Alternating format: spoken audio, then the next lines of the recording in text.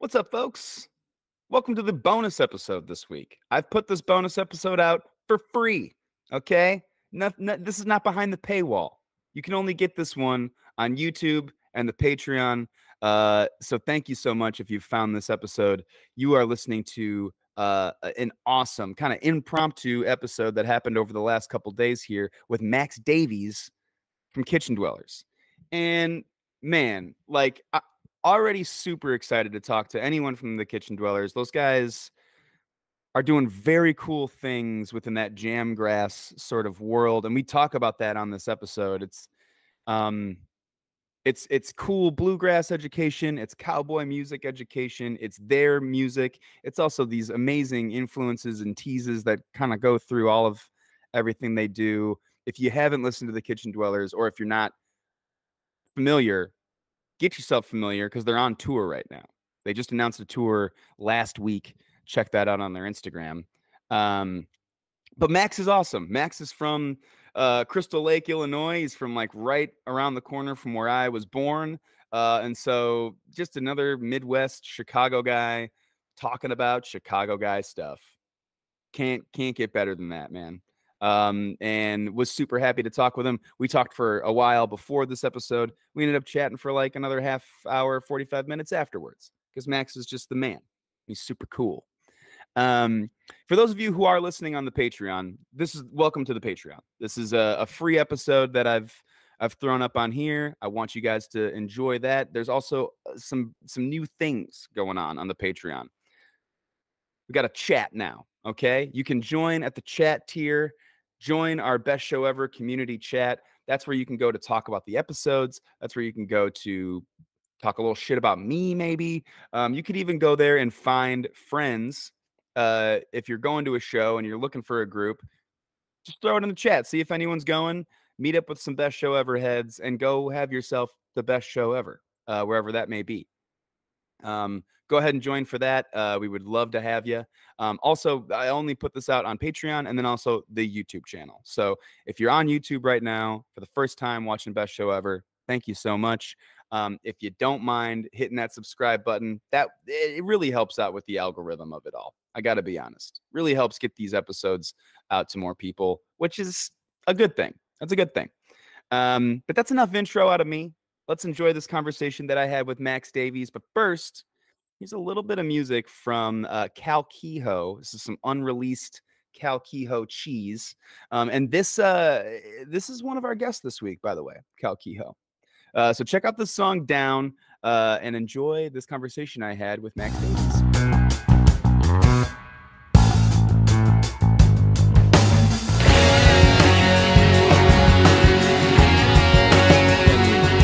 Where the Bears are going to play their games moving forward. How's things been, man? How you been doing? Doing well. I'm at home right now in Bozeman, Montana, and we just got off the road a few days ago.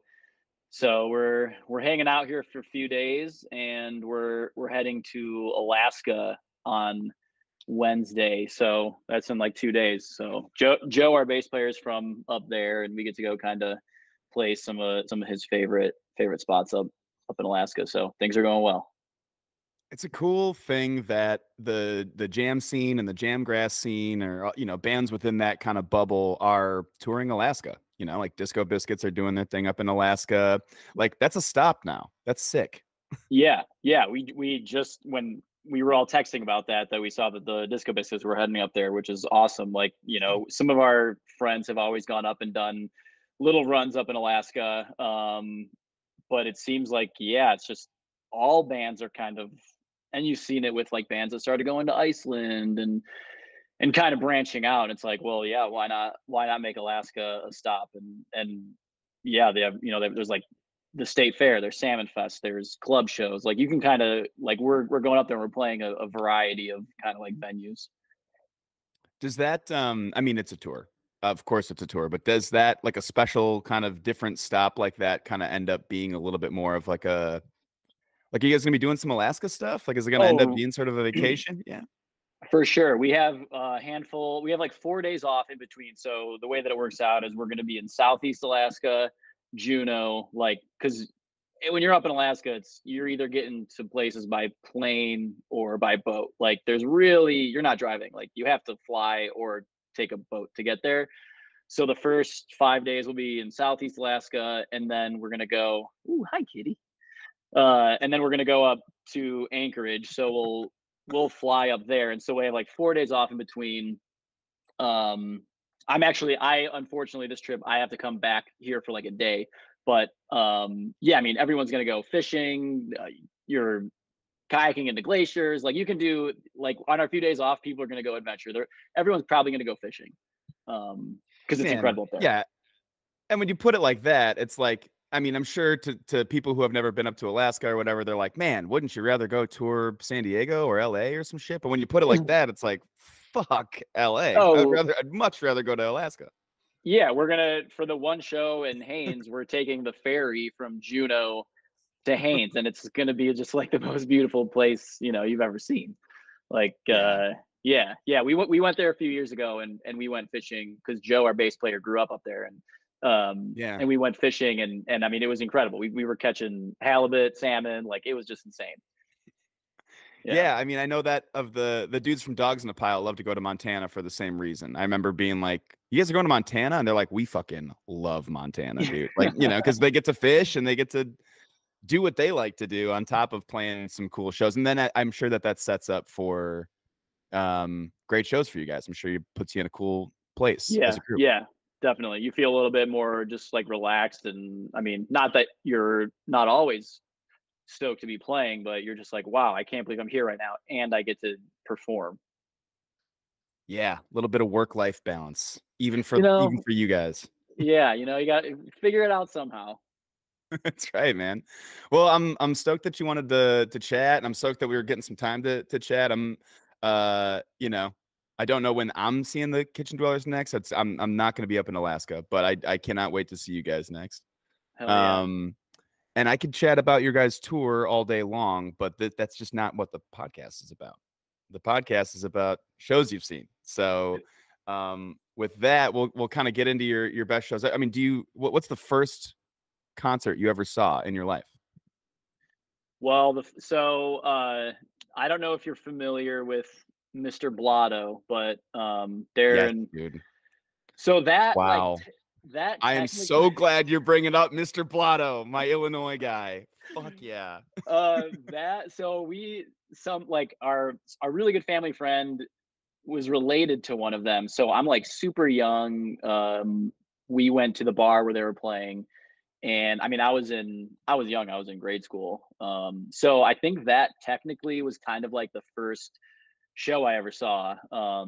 And it was just Man. so cool. But then I always say that like I mean the first legitimate show that I ever saw, like got a ticket to, my parents took me, was like the opposite end of the spectrum. We went and saw Paul McCartney at the United Center, and that was like The that two was ends of the live music spectrum is the dead bar band that just fucking rips and is still going right now, and then literally Paul McCartney, who is yeah, also still ripping right now.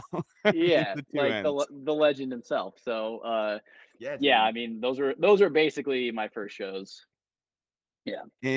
Incredible. I mean, Paul McCartney has come up on almost every episode of this season and almost every episode of the show. I mean, Whoa. it's so hard to think about your best shows ever, and if you've seen Paul McCartney, like he is just simply in there. Like even if you had like a terrible night and sat next to the worst people ever, and or what, it's Paul Yeah. McCartney. Like you're seeing one of the greatest musicians, if not the most iconic musician of all time. Um, but I got to talk about Mr. Blotto with you just for a little bit Let's because do it. believe it or not, less people have brought up Mr. Blotto than No way. That's Paul surprising. McCartney. I can't believe it either.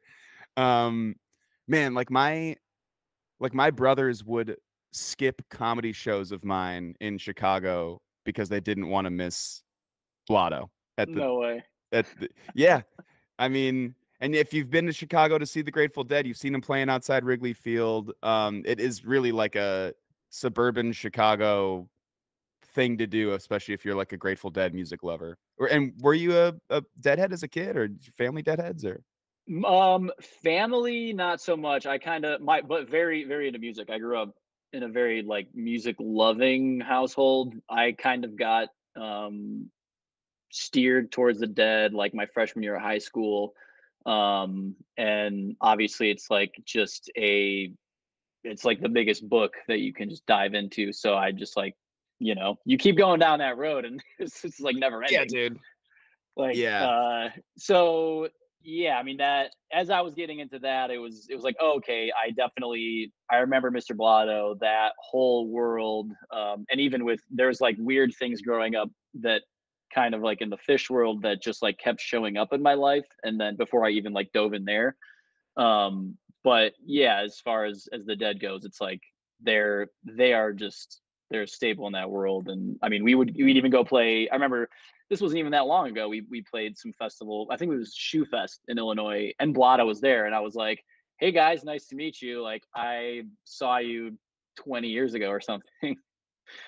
And So yeah, I mean, there's great examples of bands like that all over the country. Like, I was just staying in San Diego, and Electric Waistband is, their Grateful Dead cover band there. That I don't even want to call them that. I mean, they do Mondays every single Monday since 1992, which is when I was born. I mean, that's a dedicated band, and Blotto is very similar on the East Coast. They've got a ton of different bands like that, but yeah, they become a part of uh who you are, especially if you grow up around them. It is kind of like seeing, like a famous band. I'm sure down the road when you meet them, you're like, oh shit, there's Mr. Blotto, in the same way ye- that you would, yeah, recognize like Weezer or something like that. exactly. Yeah, man. Yeah. Well, I mean, that's very, very cool for you to have brought them up. Do you have not every show is awesome. Not every show is Paul McCartney. Do you have a worst concert memory that you can harken back to? Like a Uh, it doesn't have to be the band's fault. Could have been your fault. Could have done yeah. something, you know? I mean, well, so there's a lot of obviously going to be my coming up in music. Going to shows time was all in Chicago. Um, and the big thing growing up in high school was, going to New Year's at the Aragon for Umphreys. Yeah. And so it was Yeah, like, man. yeah, my sophomore year, we went to the Aragon. It was my best, my musical buddy who we basically cut our teeth jamming every night in his basement. And we were like, let's go to the Aragon for New Year's. I think Keller was opening. Um, and we're like sophomores in high school. We get our way to the front during Keller. It's like I mean, it's the Aragon. It's a million degrees in there. Dude. We're like fifth row, and I can't be drinking or anything, but like my buddy has his chillum, and we're like sweet Keller, let's fucking go. And Yeah, then dude. so we're like way up front, and then all of a sudden I just got like very lightheaded. Everything's fucking closing in. And then I turned to my buddy. I'm like, I can't see right now. And he's like, all right, let's get you out of here. And so we just like we left to the wing and passed out. And yeah, everybody was like, is that guy gonna die? What drugs is he on? I was like, oh, like it's fine. I just totally passed out. Um, Yeah. yeah, there are some other stories that probably don't need to be repeated, but Sure. that's a good early young days. I was like 15, not the greatest experience. Dude, I have done the same at shows under the same circumstances. Like, in Milwaukee, like I've done the Aragon Ballroom many a time, and the Milwaukee version of it that I saw a lot of shows at was the Eagles Ballroom at the Rave. Hmm. And similar thing, man. Like, cool old venue, like kind of a classic rock venue. It's been around since the Hmm. 70s or whatever, but it just gets hot in there. And I was going to shows as a teenager too, not doing anything other than hitting a chillum, like exactly what you're talking about. And I don't know, I get claustrophobic at shows, and I've passed out before. And same thing, like, what kind of drugs is he on? He's like, he's just kind of tall and has poor blood pressure. I don't know what's going on. He didn't drink enough water. He didn't drink enough water, and everyone was too close to him, I guess. I don't know. Yeah, You yeah, know, yeah. it's just Yeah. There was another time where it was after Dick's one year, and we were in college, and we were all driving. Uh, we ended up driving down the wrong. This is after the show. We were driving down the wrong side of the highway with the headlights off, and by the time everyone in the car realized that, everyone was screaming. So yeah, I that's mean, like kind of the other end of the spectrum, but yeah. yeah. Yeah, yeah. No, I mean, it's like I said, sometimes when we talk about the worst show ever, people are like, "Oh, there's never been an artist that's really blown it on stage for me." Or I've never really seen a bad show. I'm like, "Yeah, but you yourself maybe have done a bad show. Yeah, you blew it. You've blown it before. I know that's true." Yeah, man. Sometimes you just get a little lightheaded. It's important to go off to the side, and like you said, pass out. But with that, with that, we can move on to your. I mean, it's very, very hard to pick a best show ever. This is honestly a very dumb idea for a show. I love it.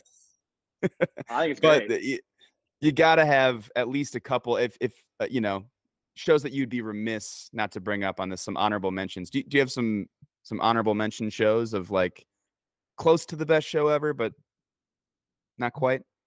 Close to the best show ever, but not quite. Interesting question. Okay.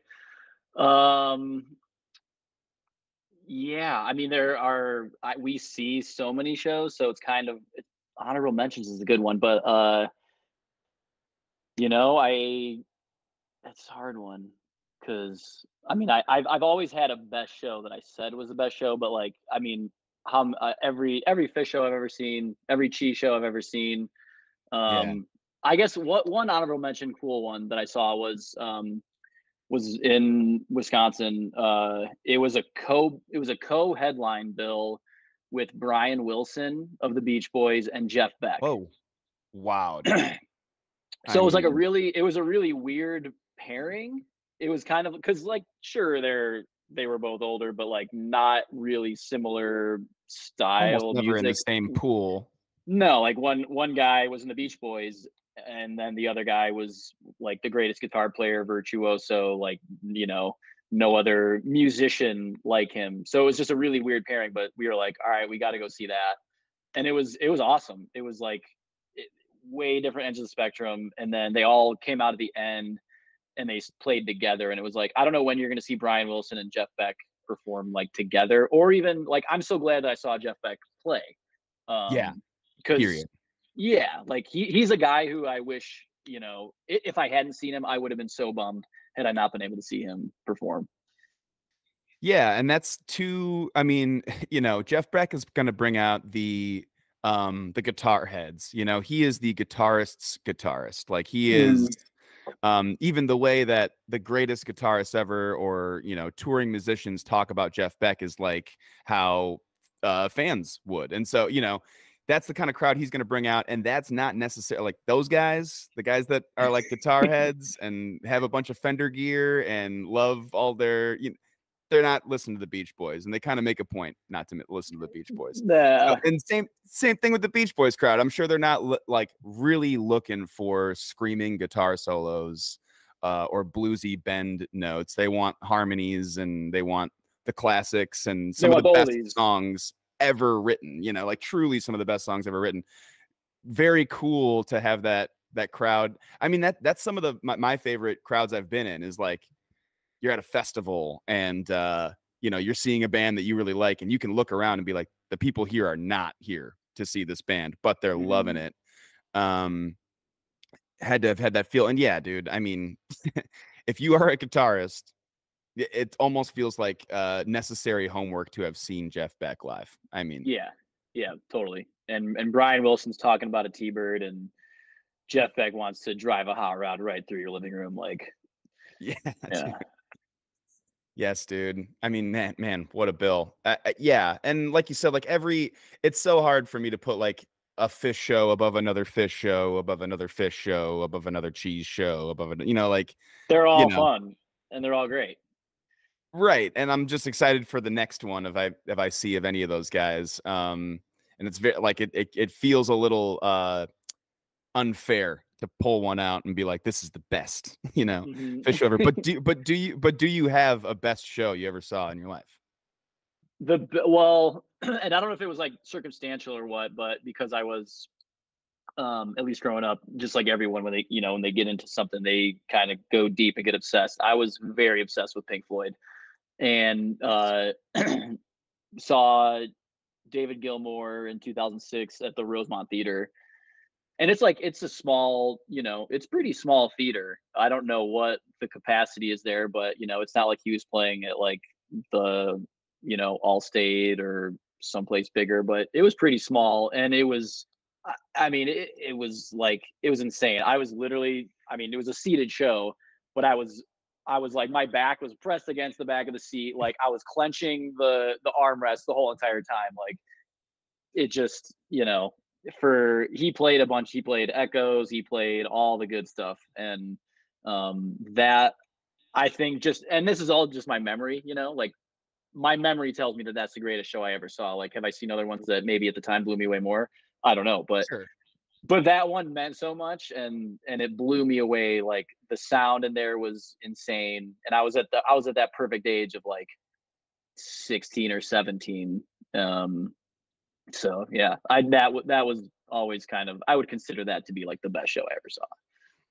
Yeah, and again, like Pink Floyd presentations of both kinds, David Gilmour and Roger Waters have been brought up on this show many times for fucking very good reason. I mean, you walk away from those shows, hearing obviously the Pink Floyd songbook is very, very important music to people who enjoy music, period. Yeah. But both of those different presentations of that music is incredibly moving to see, whether you're seeing the Roger Waters full production, there's pigs flying through and there's a laser, the laser show and he's building the wall, or you're seeing David Gilmour with, some of the most iconic. I mean, like when you hear David Gilmour play the guitar, you could hear for 4 seconds and be like, that's David Gilmour, and there's only a few guys that are really like that. And so that is equally moving and equally will blow you away. And to see either one of those guys on tour ever, again, immediately kind of has to leap itself into like one of the best shows you ever saw. Yeah. It's like do anything you can to go see that. Because he had, Rick Wright was playing with him. He had all the backup, side guys were the guys that were even like on some of the records and had been with them forever. So it was like, the band was no slouch. Oh yeah, I mean, can you any musician to get the call, hey, would you like to play some Pink Floyd music on tour? You're going to get the best musicians ever, and they do. Both of them do a really good job of either pulling in guys like Snowy White or players who have been with them through their albums and through these tours, or like David Gilmour is about to go on tour here in the fall, and apparently he's got a whole crop of new musicians who kind of want to jam a little bit. And oh, I did not know that. Yeah, and Cool. Pops is a big David Gilmour guy. Nice. And as far as politics go in our house, we're a Gilmour house, and everyone can agree on that. And he is the last time we saw him, was like the last time we're ever going to see him, and there was tears and there's all this stuff because I mean, were your folks Pink Floyd people or? Yeah, for sure. I remember the first time I ever heard Shine On You Crazy Diamond in riding in my dad's car. I was in like grade school, and I was just like, what the fuck is this? Like, it sounds like guys in lab coats at like, I mean, it sounded like mad scientists, and I was just like, this is music? Like, what the hell? This is insane. So yeah, I definitely grew up with a lot of that going on in the house. Same. My folks were not Deadheads. Like you mentioned before, they were fucking Pink Floyd and Rush people, which I think was true of a lot of people from the Chicagoland area. We had a lot of that type of guy. Exactly. Pink Floyd, Rush, the Beatles. Yep. It's kind of just the way you're raised in the Midwest for sure. Yeah, I think that there was like some sort of like an identity thing with the Grateful Dead, but for some reason there wasn't with Pink Floyd. You know, it's like I'm not a freaking Deadhead, all right, guys. And then it's like, but Mm, yeah, you are like smoking joints at fucking Animals tour back then, though. So like it's the same. You're yeah, yeah, not better exactly. than anybody. Yeah, yeah. It's that Oh Midwest man, sensibility. I love that. Um, yeah, that music is so important. I mean, like, do you guys that specifically Pink Floyd music is so important? I mean, um, do you feel like you guys like try to work in like maybe not covers. I don't think I've ever seen too many covers of Pink Floyd stuff out of Kitchen Dwellers, but like teasing or phrasing or any of that kind of stuff you feel like comes through in the way that you play? Oh, for sure, yeah. We a number of years ago, we've done this thing called Reheated, and it's basically we just kind of made a play on it with like the Kitchen Dwellers name, and then we were like, oh, it'd be fun to do some covers like in our own way, and we called it Reheated. And we've done two of them. One of them we did by the band, and then the other one we actually did Pink Floyd, and so Yeah. we did three tracks. We did Welcome to the Machine, Pigs, and Hey You. And we kind of recorded some of it during COVID, like in a live setting. So it like doing that was so fun learning it. And then like it's definitely seeped into the sound for sure. Like we try to incorporate a lot of just like the soundscape kind of jam, because they when they were in their early days, they definitely would jam, and they would just kind of do like soundscape improv. And so we've definitely taken as much as we can from their book in that regard for sure. Yeah, I mean, Saucer Full of Secrets and some of those early albums, yeah, there you just are sitting in a lot of different soundscape type jams. And so and just like confident, it's not noodling. It's super confident soundscape stuff. And so Hmm. yeah, and if you're a fan of that stuff and you're sitting around with your incredible musician friends and your band, I mean, that's got to be so much fun to be like, fuck, we're ripping Welcome to the Machine right now. This is so Yeah, sick. I'm just gonna turn this dial way up, and it's gonna make a bunch of crazy noises, and that's really all we're trying to do here. This is just for fun. Yeah, dude. Well, it comes through. I mean, like you can tell when a band is having fun making something, and like when covers are fun. Covers are fucking They are. fun. Yeah, and we try to make them our own way. It's like also because we have a super gnarly banjo that when if we're gonna play a Pink Floyd song, that is going to shine through in a completely different way. Yeah. So uh yeah, it's like and we do a whole one thing that we try to do is we change up covers a ton. Like we do stuff all over the board. We do like metal, we do punk, we do super 90s country. So it's like it's kind of fun just to be like, oh, like let's try this. Let's see how this sounds within just the four of us on acoustic instruments. Yeah, Torrin talked a little bit about that on his episode too, about how, of course, it is fun to, bust out some cowboy music that people don't really know too much of, or it's Hmm. really fun to, kind of do that like blues thing, where you kind of teach the audience a little bit about bluegrass Hmm. music or cowboy music or anything like that. He's like, but if I can fucking work a no effects keys into something, or like that's fun for me, and especially the couple people who hear it and love it, you know blending Hmm. that is like that's what makes it us, that's what makes it who we are. Yeah, yeah.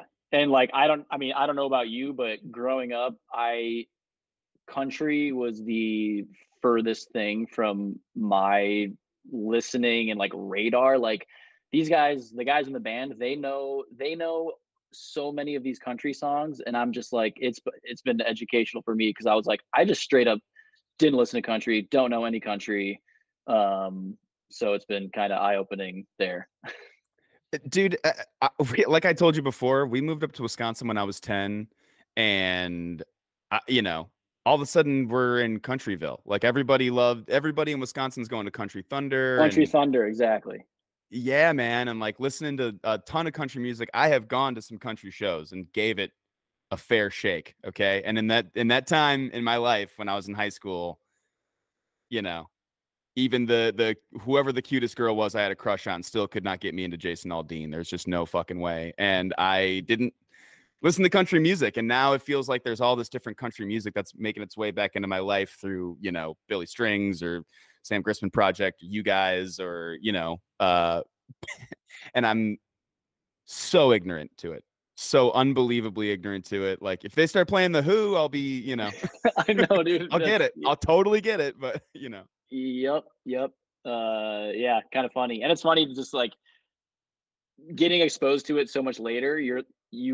I mean, I don't, since I wasn't involved in it like throughout the timeline of it. It's like, oh, okay, like in the '90s, this was kind of like at least popular country. Early 2000s, it was this, and then now yeah, I mean, and you can kind of see that with how popular it is right now. It's like, well, yeah, like great music, country music is getting made. Sturgill and Tyler Childers, like those are even, and this is kind of the thing is that, and I think this is like representative of growing up not knowing it. When those guys first, like when our band first heard those guys, they loved them. They were like, have you heard this guy Sturgill Simpson? And I was like, no. And they were like, he's fucking amazing. Like, let's. So we would just like listen to him in the van, and I'd be like, I don't know if I totally get it. And then like right. now a few years later, I'm like, oh, holy shit, yeah, dude, he's fucking amazing. Like I love Sturgill, I love Tyler.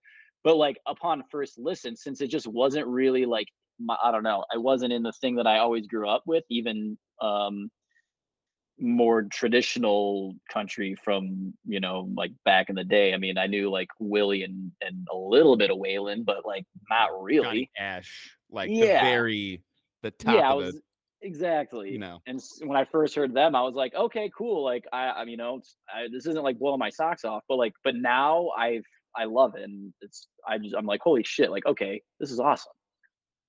yeah. And I'm sure that if there was a blues guitar, you know, Sturgill out there, like we, you know, in Chicago, you just grow up around a lot of blues music. There's so Hmm. much good local blues music, and then obviously we've got the huge murals to BB King and Buddy. We have Buddy Guys in the city, like you can go see fucking Buddy Guy. You know, like we have a lot of that guitar appreciation from that perspective. You know, the early blues guys that morph into the rock and roll guys, that make that type of music. And that's that's at least true for me, and I've got an ear closer to that. So if there was like some kid playing blues guitar, you know, that was really sick, and I would be like, wow, attuned to this. And maybe those guys in the band would be like, that's awesome. I don't quite get Yeah, that, you know. I think we've even talked about that. Uh, like I think Swain has even been like, he's like, yeah, man. He's like, I don't really, the blues does nothing for me.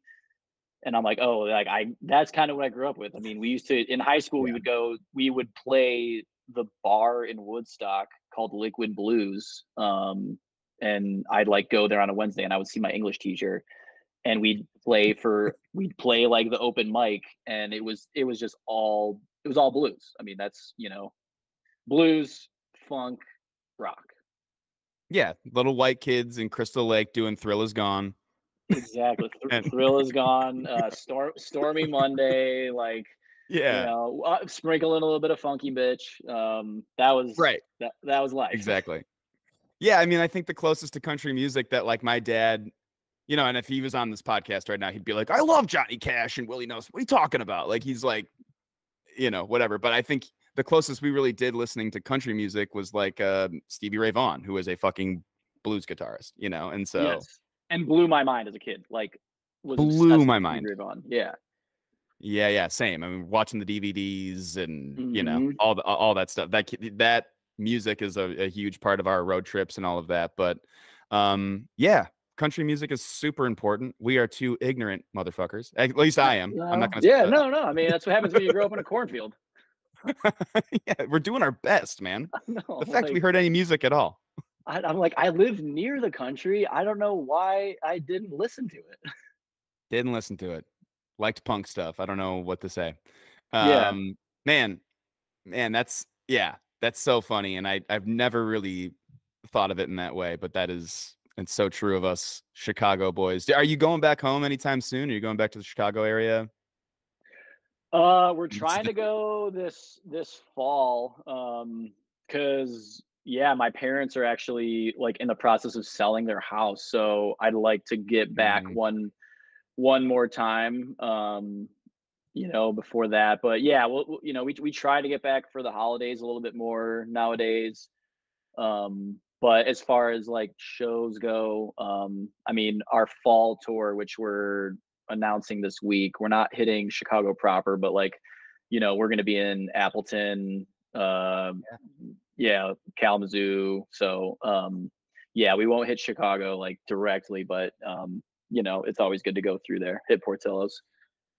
Exactly, dude. I was just gonna say, where's your beef spot? So of course, and this is the time to go. Like, this is the time to Oh, be in Chicago and Wisconsin is right now. yeah, hit Summerfest. Yeah, I mean, Yes. one of the greatest shows I ever saw was at Summerfest. I mean, I saw the first show at Summerfest was we saw all the side stuff. We saw Humphreys, saw all the side stuff, but the first Oh yeah. show was Pearl Jam opening for Tom Petty and the Heartbreakers. Man. Um, at what's I can't remember the big amphitheater at Summerfest. Oh, the Marcus Amphitheater The that is Marcus no longer there. Amphitheater. I Oh, think it's what? something else now. Yeah, they Okay. took the whole thing down. Yeah. Oh, wow. Yeah, saw Pearl Jam open for Tom Petty, and that was one of the most epic shows ever.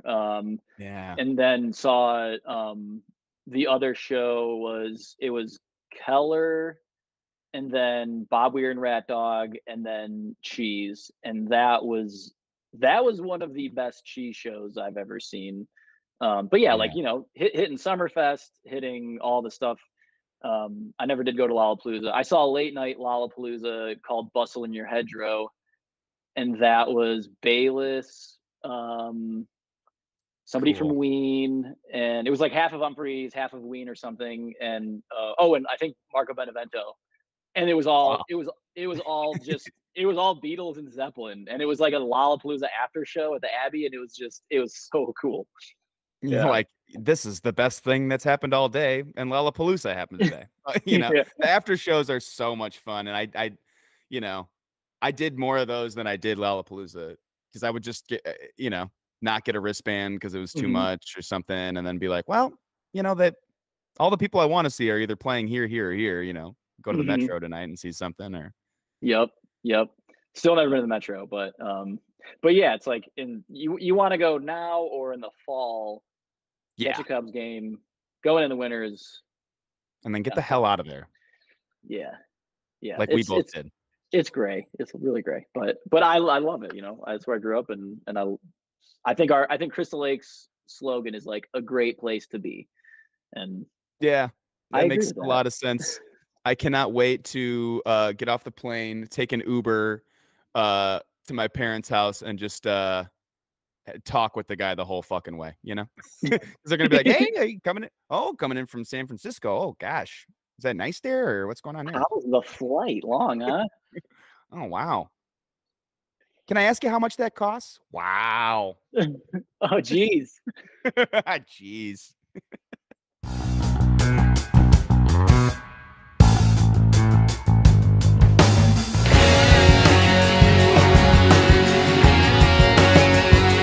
That was my conversation with Max.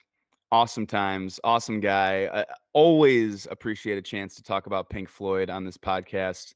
You know, we cover Fish and we cover the Dead, but Pink Floyd's pretty important too, man. And just talking about rock and roll, dude. Max finds himself in sort of a bluegrass, jamgrass outfit these days, but he's a rock and roll guy. He's a good old Chicago blues boy, just like we like it. I hope you guys enjoyed this free episode on the Patreon and also exclusive episode to the YouTube. Um, if you want to leave a little comment on here, that really helps. If you want to subscribe to the YouTube, please, by all means, we really appreciate it. If you'd like to join as a paid member to the Patreon, you'll get access to episodes a day before anybody else. You'll get access to bonus episodes like this one that I usually throw behind the paywall. And you'll have access to if you'd like, you'd have access to the best show ever chat. And that gets you just talking with all the other best show ever heads, just talking some shit about me, you know, freaking meeting up with buddies at shows, and talking about how sick Max is. Thank you guys so much for listening, and until next time, have a great show.